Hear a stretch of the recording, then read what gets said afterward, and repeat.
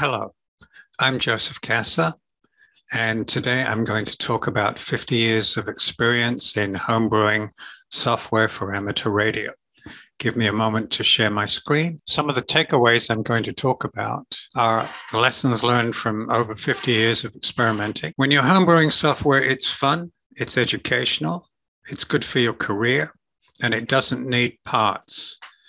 You don't need engineering tools. You don't need to cut holes in metal. You don't need to know which end of the soldering iron to hold. You don't need test equipments, but it could use some interface standards, as I'm going to talk about in a little while. The other lesson is computers do what you tell them to do, not what you want them to do. I still remember the first program I wrote in BASIC that did exactly that. Tables and state machines are powerful techniques. If you don't know what that means, I'll explain it. Software needs test points just as much as hardware, and you don't see too many of them even in professional software. And you can share your projects with interested parties. They don't have to go out and buy parts. They don't have to build anything. They can just install your software on their computer. When I moved from England to America in 1970 to help the Americans out with their space program, I ran into digital logic. I started thinking about using digital logic in amateur radio, and I'd been interested in RTTY. So one of the things I thought about was programming a self-operating radio teletype contest amateur radio station. And I wrote it up as a concept and showed some of the logic and how to do it. And it was rejected by the ARRL for QST as being too imaginative. I eventually got it published in the RTTY journal in 3 parts. And I ended up building it a few years later when microcomputers came out. When the Apollo program ended, I needed a new job. So I moved down to the Washington, D.C. area and started working at ComSat. And there I got my hands on an 8080, an 8-bit machine. It had an editor and assembly language compiler. Now it took 10 minutes to load the editor and 20 minutes to load the compiler. So I really had to think about what I was doing before I compiled it. And so that got me into the habit of thinking before I wrote. It was a teletype I/O device, and it was slow and noisy. Paper tape was the only storage mechanism that we had. So there was a punch on the teletype and a reader on the teletype. Eventually, we bought a paper tape reader, high-speed paper tape reader, a glass terminal, ADM, a line printer. Floppy disks came later, and BASIC came even later. And that's the machine, and you could start and stop the program and set breakpoints and everything in hardware and burn your memories and build embedded code. But you could have fun with it as well. So I started using it in amateur radio. I started using it for logbooks. I built an S100 machine. I used it for Morse code and used it to calculate orbits of Oscar satellites. Back in those days, we were publishing the equatorial crossing times and locations in the AMSAT newsletter. I was the one who provided those printouts. And using it for RTTY, instead of having the mechanical teletypes, we had it in those glass screens or the S100 machines, and we were using files instead of brag tapes. It really worked very nicely. And I wrote that up in microcomputers in amateur radio. That's what the S100 machine with the front panel looked like. They were hexadecimal, not binary displays. And so you could actually see where the program was looping in memory by the display on the screen. And you could set and examine things going on in memory as well. You didn't need an embedded tester. Well, we didn't have any at that time. One of the things I wanted to do was work a clean sweep in the Sweepstakes contest. Now, this is where the computer program is a tool to do a job. Anytime you write some software, it's a tool to do a job.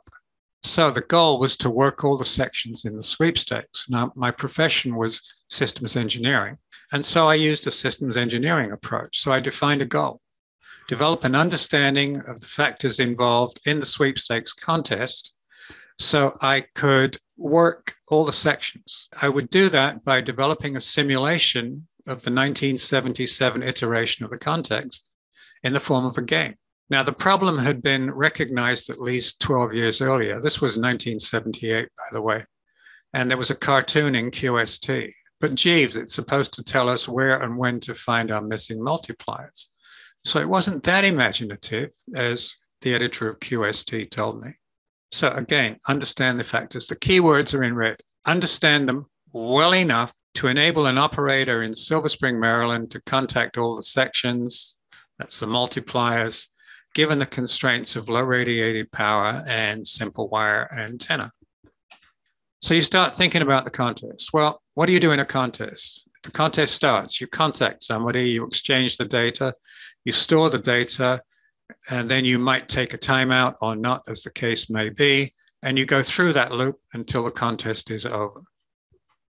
Contest is over, in this case, 24 hours of operation, elapsed time or end of time GMT, as it was then. When you're calling CQ, you stick on one frequency and you let people call you.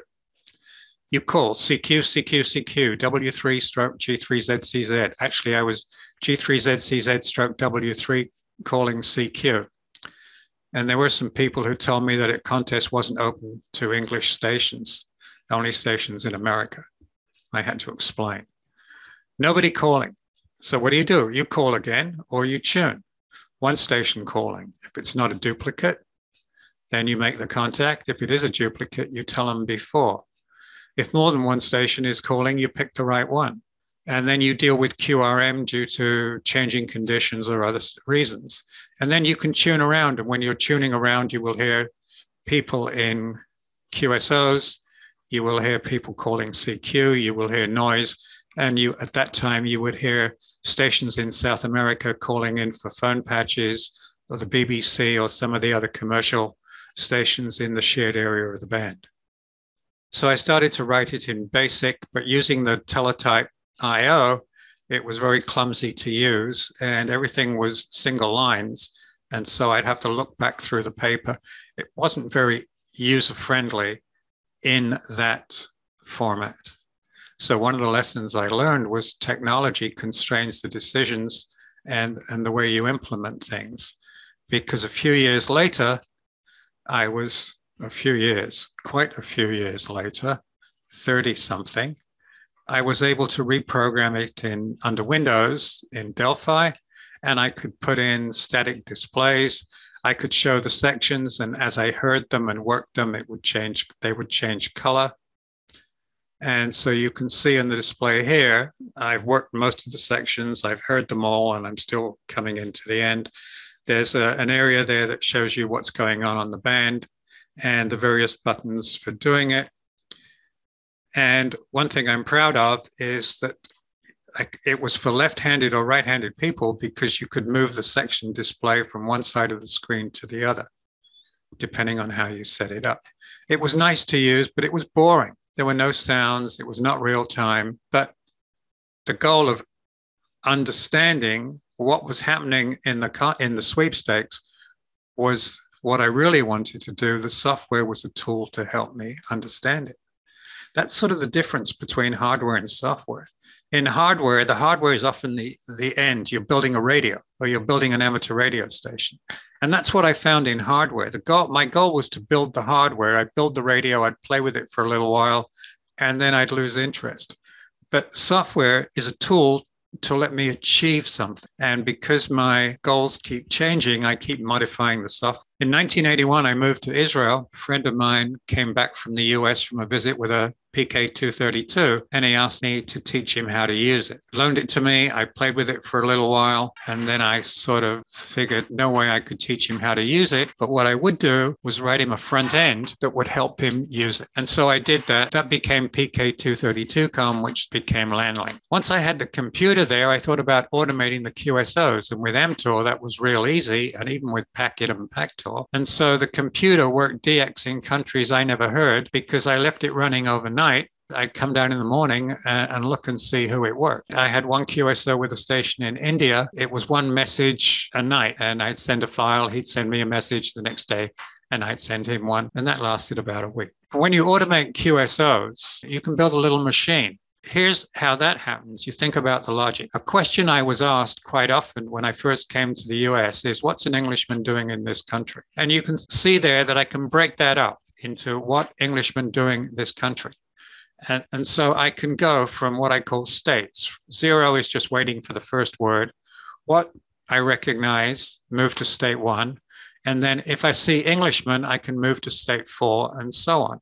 On the other hand, after the what, if somebody says, what is systems engineering? I have a totally different set of states.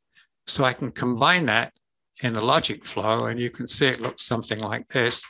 So if after the question what, the word systems come up, I go one way. Englishman comes up, I go the other way. Or if other words come up, I go to other paths. And this is a very powerful tool because the state functions when I change state. I can do nothing or wait for another, in other words, wait for another word. I can send a file. I can turn the transmitter on and send a file.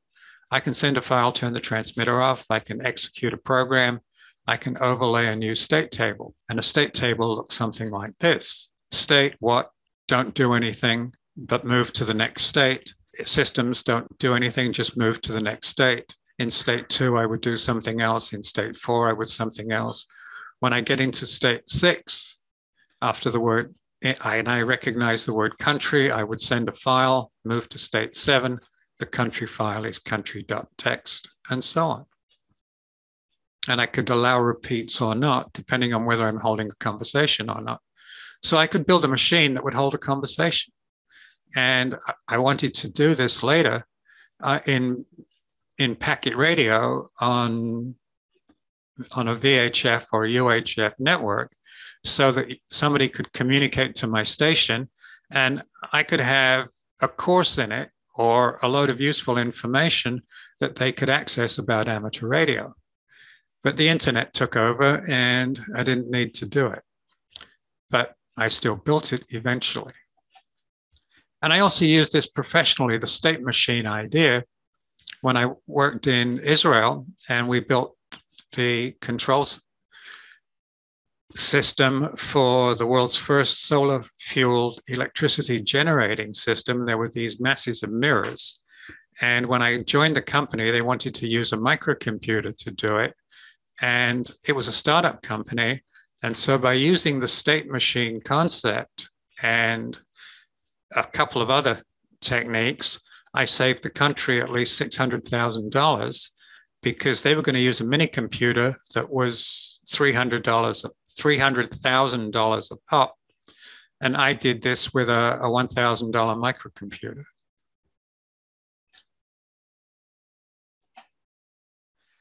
And I went on writing more software for amateur radio, record keeping, logging. I put digital slow scan television into LANlink, used it for contests and a little bit more simulations and modeling. And then I went into satellites. Well, I've been in satellites in AMSAT for many years for tracking, telemetry, decode, display, and analysis. And again, I wrote that up in another book. And these books are still available used from Amazon or AbeBooks or eBay every now and again. And I've got one or two for sentimental reasons. When I started using it for contest logging, real easy, you see a typical log, just like you would have in a logbook. But when I started doing this, there weren't too many people using logging, and the benefits were really good. I could check through the log very quickly to see if I'd worked a station or a prefix or a country. And that was fun. And I played around with contests, and not seriously to win, other than that, I didn't want to win that sweepstakes. I just wanted to work all the sections. And so I built some contest features into LANlink. And one of the features was I could have a contest log open and a secondary log open for the station. And so when I dug this slide out, I realized that back in 2001, I'd been sitting at my desk at the University of South Australia, and I realized the sweepstakes weekend was just finishing. And so I accessed the W4MQ remote station over the internet, and I managed to work 15 stations. And this was fun because I had to anticipate the delays over the internet because I'm in Australia and the station was in Virginia. And so I had to start talking a little sooner than the other station was finishing. And I sent in an entry. The other contest operation that I did was I watched Landlink work the RTTY contest 1 year. There was no unattended operation allowed.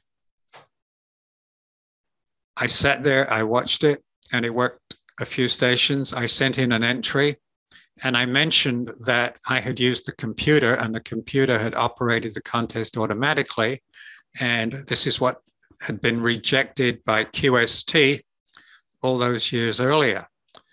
And from then on, there was a change in the rule in contests that automatic contest operation was not allowed. So I think I may be the only person who has legally used an automatic contest station, at least for the ARRL contests. Remember that state machine, what is an Englishman doing in this country? I wrote that software. I was doing my courses for my doctorate, and in one of my classes, the instructor was a ham, and he let me build the software to actually demonstrate that. So I did it. I then incorporated that into Landlink. So you get hold of a copy of Landlink from my website, you can actually see all this in operation. I'm interested in decoding and displaying Oscar telemetry, or although I was then. And every satellite used a different digital downlink format. And so you needed different programs to decode and display the data. But when I thought about what was happening, telemetry comes down, we decode it. There's a standard set of equations for voltages, current, resistance, and states. And then we display it on pages on the computer screen in color or whatever. So could I come up with something common that could be used on any particular satellite, at least the back end of it? So I thought about what I call parameter-driven software. I have one routine in the back end of my program. It's called process telemetry, or process and display telemetry. And what I do is I pass it the channel number, the telemetry value of the channel, the units to be displayed, channel name, equation type, equation coefficient, ABC from those equations before, maximum minimum value, which set the range, which screen page I want to display it on. That, and a 0 means that data will show up on all the pages. The column and the row, the normal color, if it changed since the last time the telemetry was sampled, show it in a different color, how long that changed color would last, the minimum range value, and below minimum color and below minimum alarm. So for example, I've got a voltage and I want to know when it goes above a certain value or below a certain value, it can blink. And same with maximum. And then every satellite has a table of parameters. And so the software loads the parameters from the satellite table, processes and displays accordingly. So my back end is the same, irrespective of the satellite. And all I need is a different front end. And I wrote the software, I called it WhatsUp, and standard back end, satellite specific front end. And this points out to the fact that we really need standards. If all the amateur satellites use the same telemetry format, everybody could use the same back-end software. All you need to do is change that specific table in the software for that satellite. At the time, I was working at NASA Goddard Space Flight Center in the packet processing area, so I got a good I could see what the professionals were doing and work out how to improve it in the amateur station. Here's a partial table for UOSat Oscar 11. You can see the information. Don't worry about the details because Fuji Oscar looks pretty much the same. I then got into JT65 and FT8. The front end is really good. I can work stations that I've never worked before, but the back end, the operator interface, to put it mildly, sucks. There is so much more than you could do. It would be really nice if the people who developed these modems and the front end data exchange parts built the front end with a standard interface and left the back end to people who build the back end operator interface parts, just like Mo Wheatley did with PSK31. That was really nice of him. Because think about what else you can do. I first started working this after 10 contacts. I couldn't remember who I'd worked. So I'd open up the log and see, and wait a minute, the log format is not in human interface standard. So what I really needed was an interface to LAN link. So I took a look at the interfacing. So I took a look at the message formats on the interfacing, and I read all messages are written using Q data stream derivatives. What the is that? Floating point precision. They're all in double precision 64-bit IEEE format, and the message is in big endian format. What is that? And then this is what's on the logbook message. Okay, so we start looking at that, explaining what a UTF-8 is. Oh, it's an ASCII thing. Okay, that's fine. And I've got a byte in there that tells me how many characters are following, and that's good. Okay, understand that. And then what about this? Q date is in Julian day number. Q time is quint 32 milliseconds since midnight. And the time string. What on earth is all that? Well, it took me a while to figure it out. And so here's an example of what the message came in. And you've got to work out the position, the number of bits. And I could pull the bits out. I could look at my call, my grid, the exchange, the grids, and eventually I worked out what everything was in the message. But what's wrong with using something like this? Comma separated values, exactly like a spreadsheet puts out. It's so easy to see and work out what it is. Take 2 or 3 messages with a different contact, and you've got everything defined. You don't even need to look at the specification. And yes, I know there's an ADF message, there's an ADF interface, type 12 message for logging, but all the other messages are in this crummy C-only format.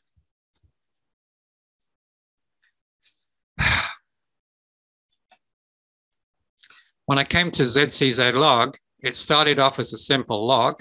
I then extracted the parts from LANlink and rebuilt them.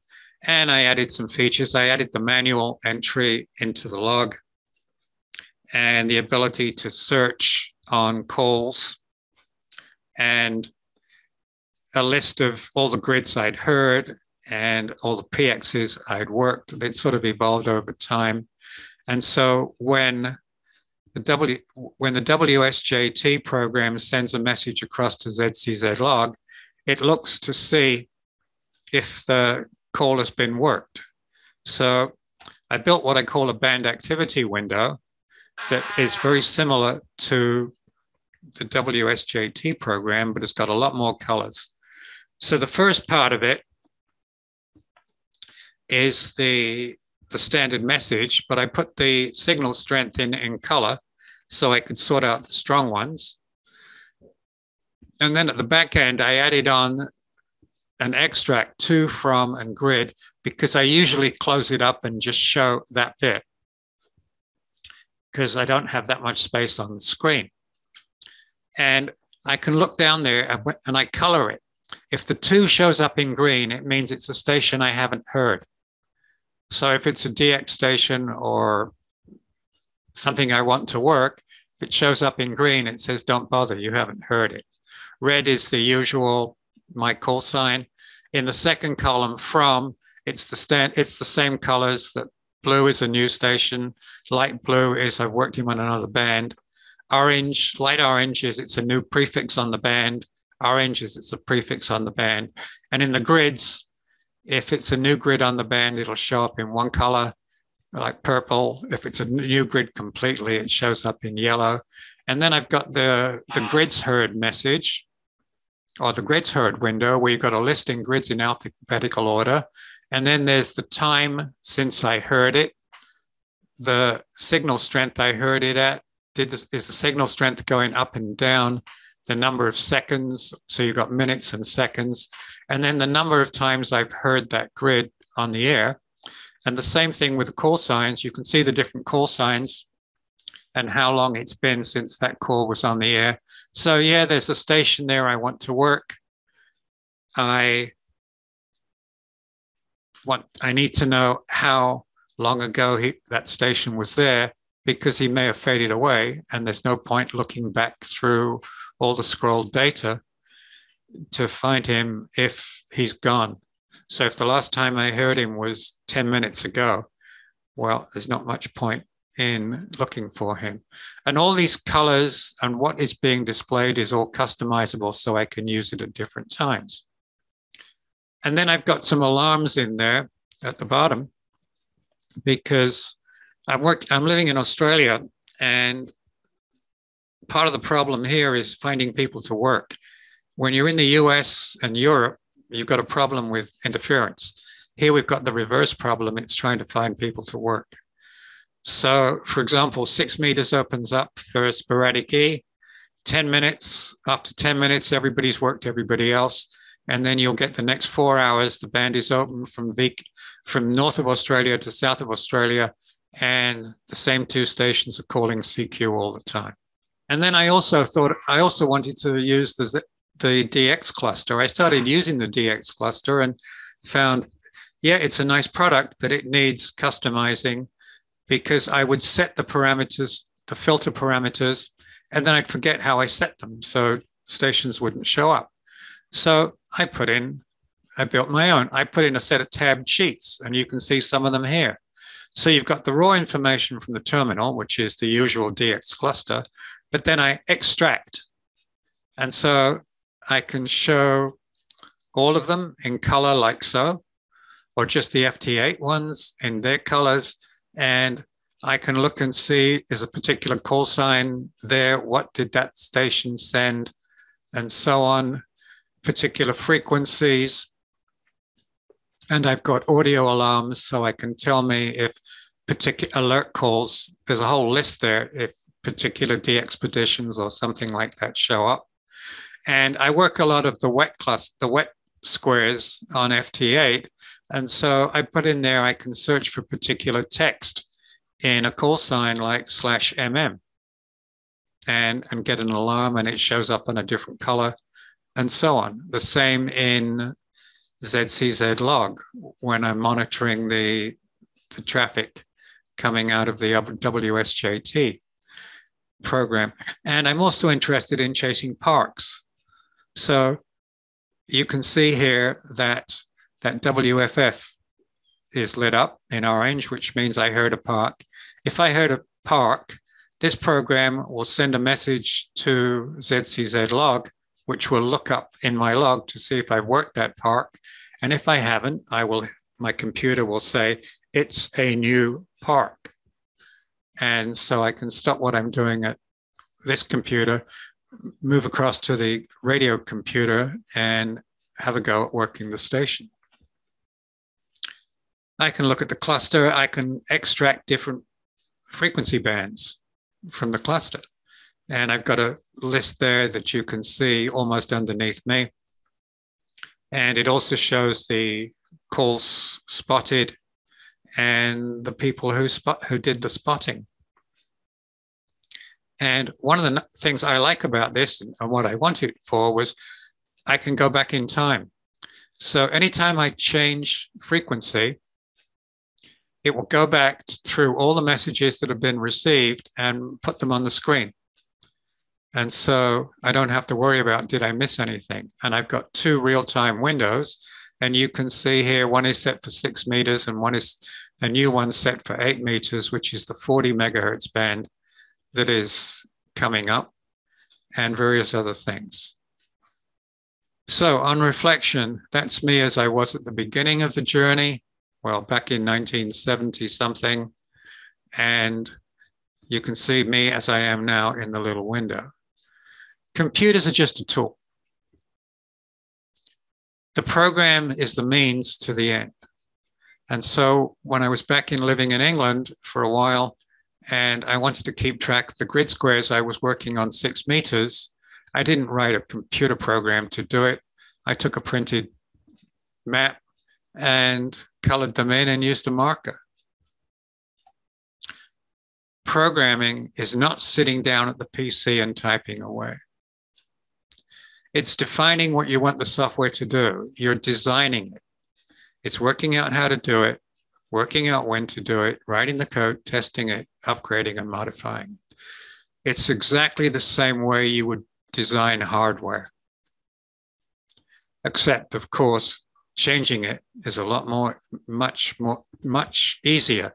You don't have to unsolder and resolder connections. You don't have to try and fit new components into the chassis, or just recompile it and test it. So how can you start? Well, you need to think about the platform you're going to do it on. You're going to do it on a PC. Is it going to be Windows or Apple? You can do it for your phone. You're going to do it for an embedded microcomputer like the Arduino or the Raspberry Pi, or you're going to build a software SDR interface.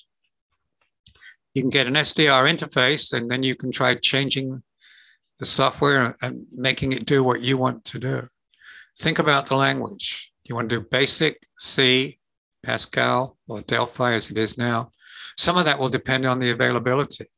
You can buy or even get free old compilers from various places. And just because they're old, as long as they still run under Windows or whatever your operating system is, they will work. You write software, you can put this on your CV that you've written software, form your own company. I did that, and I could write on my CV at the time that I'd written communication software. Look out for samples to learn from. Modify them. When you first start working with it, learn from other people. Look at the code. Figure out what the code did. It's like figuring out what a schematic does. Think of a modification, make the modification, and see what happens. I very quickly learned to be very careful when my code self-destructed because I wrote a subroutine call and forgot to put a return in there. So it just embedded itself all the way down through the code. And when it takes you 20 seconds to recompile, 20 minutes to recompile it, I learned that lesson pretty quickly. And once you learn to program, once you learn the steps of writing a program, and you've got the logic of what you want to do, you use a dictionary to figure out which words you want to use to tell the computer what to do. So in very briefly, summing up 50 years in 25 minutes is tough. But homebrewing software is fun, it's educational, it doesn't need parts, you don't need tools. Computers do what you tell them to do, not what you want them to do. Tables and state machines are powerful tools. You can transfer techniques from your professional work, if you're a software programmer at work, into your amateur radio station and vice versa. I didn't talk about it, but I learned that software needs test points just as much as hardware, and I put test windows into my software. And you can share your projects with your friends and other interested parties. They can run the software just as easily as you can. Well, thank you for taking the time to watch this presentation. When I first proposed this talk, I didn't realize exactly how much software I'd written and what I'd done. It was only after putting all the slides together and digging through my archives that I realized what I'd done. And the message I want to give you from that is not that I've been bragging about what I've done. It's you can achieve things that nobody else has done before if you start homebrewing software and use it as a tool to do something. Thank you very much for attending the presentation. Any questions or comments?